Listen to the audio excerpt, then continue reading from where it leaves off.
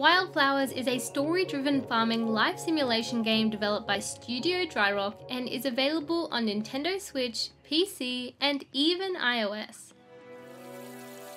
This isn't your typical farming life sim, as the island you're located on contains magic and has many secrets for you to discover as you join the local witch coven. You play as a young woman named Tara who has decided she needs to get away from the city life after losing her job and separating from her fiancé. Your grandma happens to own a farm on a remote island called Fairhaven, so you decide to move in and offer your assistance to help with the farm in any way you can. You'll soon come to discover that your grandma is actually a witch, and as she suspects you've inherited her witchy powers, she asks you to join her in the local witch coven. Unfortunately, not everyone in the town is open-minded, so your newly found powers and the witch coven must stay a secret, even as you work to help the town with your magic. By day you'll farm and make friends with the locals, and by night you'll meet with your local witch coven in the forest to learn potions and incantations. Your newfound farm life will have you farming, cooking, fishing, mining, and tending to livestock, as well as getting to know all of your neighbours who all have quite interesting and deep backstories. After you move in with your grandma, you'll begin by helping tend to the crops in the small patch of land next to her house. You'll also have access to a small garden shed where you can place crafting machines to produce various goods. While it's not much of a farm to begin with, there are options to expand your farmable land, upgrade your garden shed, and even build a chicken coop and barn to house livestock.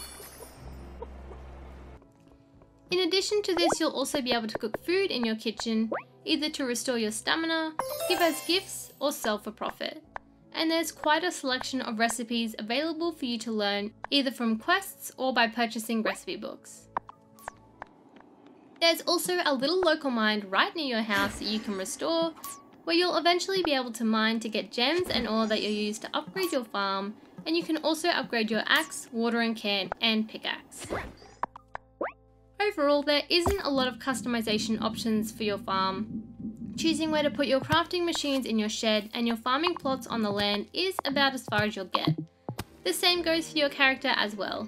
You can't customize your looks or outfit at all, although I have seen it mentioned that you can change your outfit on the PC version. The magical part to Wylde Flowers was far more than what I was expecting, and I think it worked really well with the farming aspect. The introduction to magic and your witchy heritage is slowly introduced in the first few hours of your game, so it wasn't rushed and it felt very natural.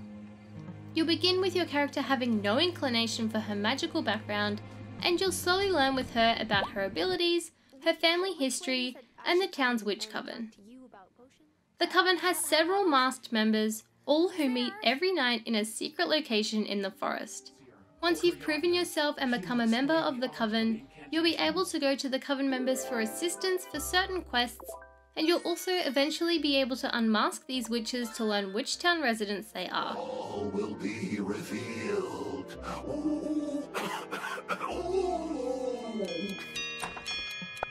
In your grandma's basement is where you'll set up with your cauldron, scribing table, distillery, and more to craft your magical items. Not only do you make potions and incantations for quests, but you can actually freely make these to use throughout your game.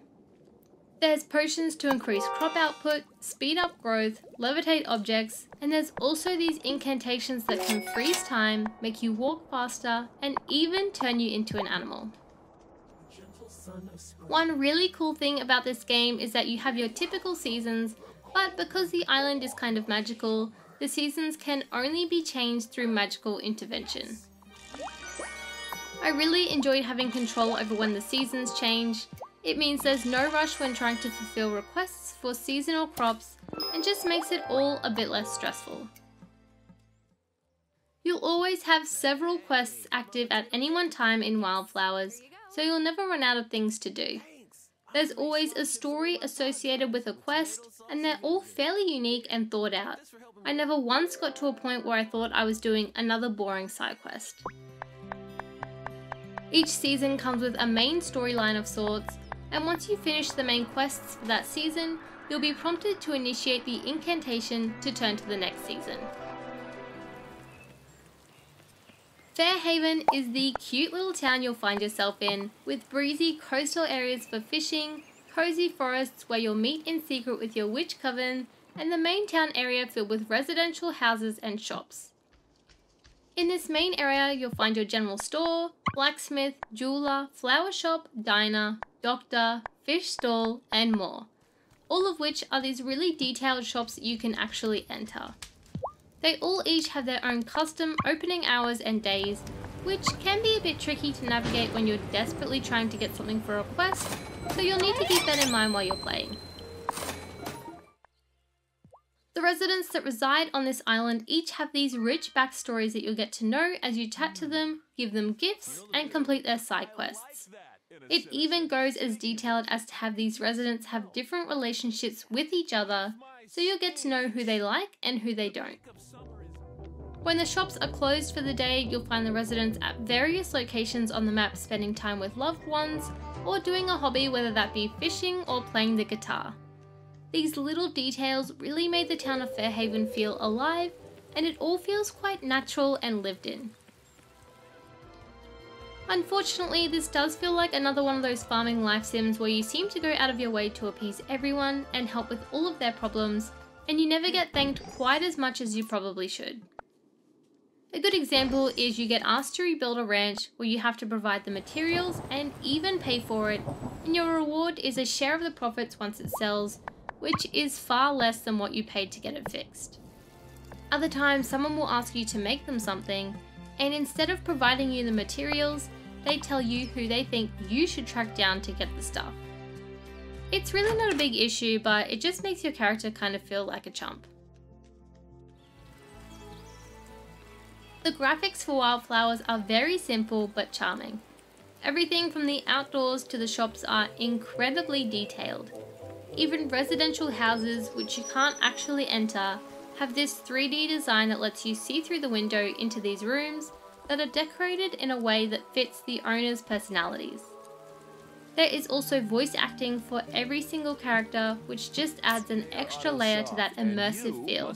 And not only that, but the voice acting is actually so funny. Just the comedic timing and awkward pauses make some of the dialogue genuine laugh out loud moments. I surf a lot, I'm always hungry. Well, I am. I didn't experience any glitches, bugs, or lagging, which is quite surprising for a new farming life sim. I did play this on my Nintendo Switch, but I would be interested to know how well this game performs on iOS. So if you've had a chance to try this on iOS, please let me know how you went in the comments below. Wylde Flowers is a simple yet charming farming life sim that has taken a standard genre and added a fun twist in the form of magic. It's so easy to get into, and you can easily lose many hours while playing this game. It's excellent value for money, costing about $22 US, and I would even go as far as to say that they could be charging even more for it just because of the detail and effort that's gone into it. Plus, you could easily get about 40 to 60 hours out of this game. If you're after a relaxing, wholesome, and family-friendly farming life sim, then this is the game for you. Thank you so much for watching. Please leave a like or comment if this review has helped you, and I will see you in the next video. Bye!